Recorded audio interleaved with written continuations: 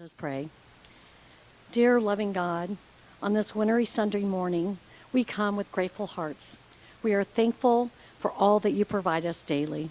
We are so aware that your presence in our life helps sustain us.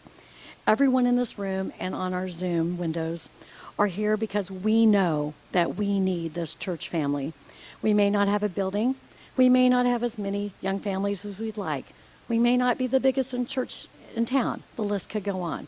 But what we do have is a deep faith in your words and love. We have passion and courage to speak out for the things that we know are not right. And most of all, we have each other. These relationships are so important as they are supportive and they give us courage. We are like the women in the village in the scripture today.